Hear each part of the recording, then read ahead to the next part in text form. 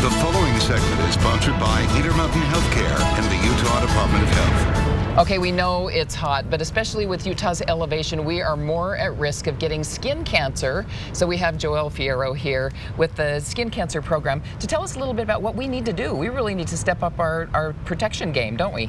We really do. I brought with me 6 must-haves to pack in your bag. This one. That will keep you sun safe. Yeah, so that's one of them. A hat that covers your ears. Oh, that's a good point. And the part in your hair. Yes, that absolutely gets burned sometimes, right? I'm glad that you brought that up. And that brings me to like sunscreen.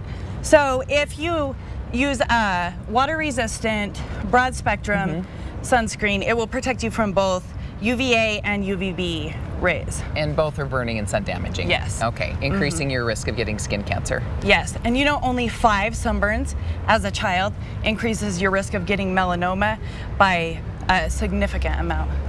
Oh my gosh, 5 burns. Most kids have been sunburned. Well, and when you try to get your kids sprayed down, this is 50 sunscreen. Is that enough? Yes. So what's recommended is anything 30 or above. Okay. If it's a water resistant, broad spectrum, 30 SPF or above. Okay. But you want to make sure that when you're putting it on, you're rubbing it in really. Not you're missing getting any it. spots. Or if you're spraying it, that you're spraying it and then reapplying it. How often? Yes, 2 tablespoons every 2 hours. Wow. Okay. And then I like these too. These are for kids. That's sun protection, isn't it? Yes. So these are actually protect against UV rays as well. So these can go over swimming suits or just wear them anytime they're in the sun. And they make these for adults too. At any outdoor retailer you can get them. Okay, and I like that you have these. Keep it in your car. Yes. Use the sunshades. So I'm a baseball mom, and you know, let me tell you, this makes you very popular if you bring your own shade. You have a lot of friends all of a sudden. Yes, okay. yes.